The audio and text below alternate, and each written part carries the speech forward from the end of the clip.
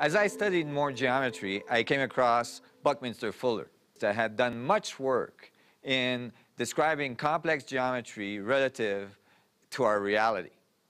And Buckminster Fuller came to conclude that the fundamental blueprint of the universe was what he called an isotropic vector metric, or a four-frequency isotropic vector metric.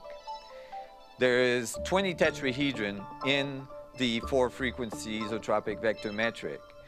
10 on the bottom, 6 in the middle, 3 on the third floor, and 1 on top. And it makes a larger tetrahedron when it's put together. What I was interested in was the negative space. I wanted to know what's in between the tetrahedrons. When you put tetrahedrons edge to edge or edge bounded, you get octahedrons in between. Octahedrons are pyramids base to base. Emphasis on the word pyramid. When I looked at the negative space, I found that there was another set of tetrahedron that was like the negative space. And those tetrahedrons in the middle were reversed and rotated 180 degrees. I didn't know what they were doing there. It was like there was asymmetry in the isotropic vector metric. With the word isotropic, you would expect no asymmetry. I was looking for perfect equilibrium, so this was not satisfactory to me. I had to figure out what these other tetrahedrons were doing there.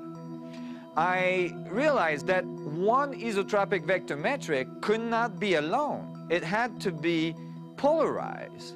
And so I stacked two on top of each other. However, now I had another problem. The two on top of each other didn't make a sphere, it made an egg. And the concept I had developed was that the tetrahedrons produce the sphere that divides the boundary from infinitely large to infinitely small. So I didn't know what to do. It was like an egg and a chicken problem. I thought about it for weeks, eventually realizing that I had to push one into the other. I didn't want to distort the geometry of the tetrahedron, but when I actually got the two so that they would produce a perfect sphere, I realized what these other negative space were for. In fact, the one metric was awaiting its better half. It was not actually complete until the reverse metric was inserted into it. And when it was, all of a sudden, these other spaces were there to accept the reverse tetrahedron. Like one tetrahedron male metric was waiting for its counterpart. It was remarkable. It was the polarities coming together to produce the perfect sphere. And I looked at what geometry was produced in the middle. No tetrahedrons were distorted, and the resulting geometry in the middle is a cube octahedron. Why is a cube octahedron important? Because Buckminster Fuller coined it the vector equilibrium. It's the only geometry in perfect equilibrium in all vectorial possibility.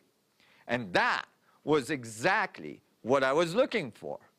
The polarities coming together to produce singularity, to produce perfect equilibrium at its center.